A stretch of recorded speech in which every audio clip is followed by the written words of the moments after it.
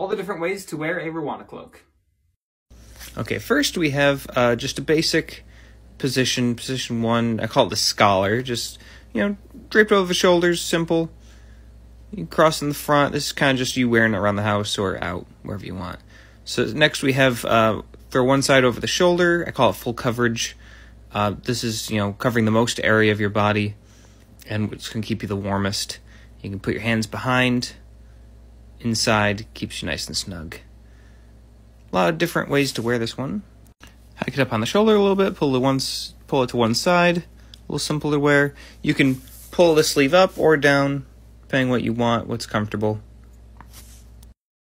This next part's fun. There's lots of ways to twist or turn or bunch the cloak. I recommend experimenting. This is one way. I call it the twist over the shoulder.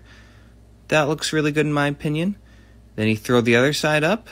This is my favorite position.